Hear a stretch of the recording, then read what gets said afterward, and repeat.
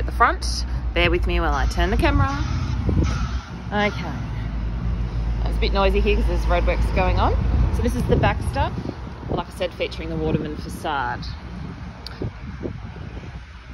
Alright, so walking through, so tiles are from Bayside Tiles and Seaford.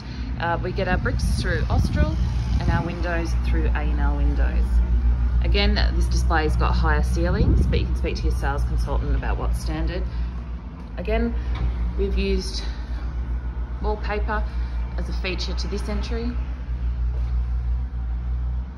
This cute little room at the front of the house. And the unique thing about this design is we've got the master bedroom at the back, which I quite like. Again, we've upgraded the flooring to laminate flooring throughout. Laundry. So this is fairly standard for the underbench cupboards and the standard laundry sink. It is extra just to upgrade to overhead cupboards. We've got some beautiful tiles here. All right, walking back through, plenty of storage, walk-in linen here.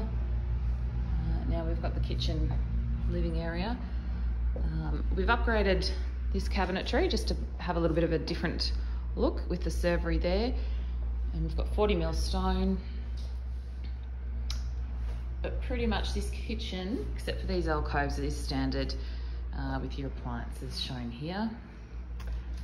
We have a walk-in pantry.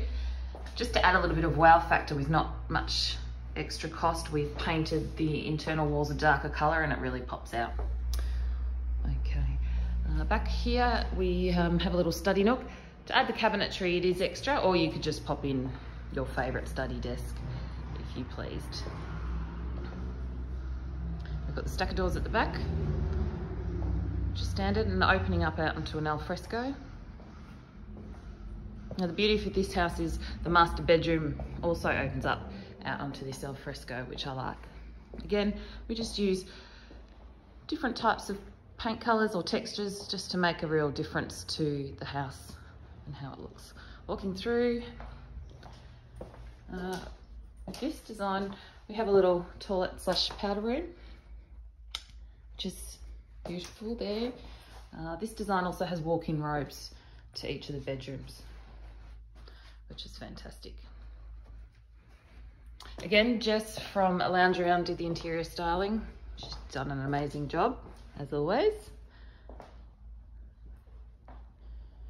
And here, we'll get to the bedroom in a minute, is our bathroom. So this is standard, except for the stone bench top, but at the moment it's promotion. Okay, the master bedroom at the back. Love this. And the doors opening out. It's got a real hotel feel. All right, walk-in robe is huge. Now we have added extra fit out in here, but we think it looks pretty good. Otherwise it would just be melamine shelf with one hanging rail. Ensuite's huge. We've added shaving cabinets to this design, but you don't have to take that upgrade, but we think it looks pretty good.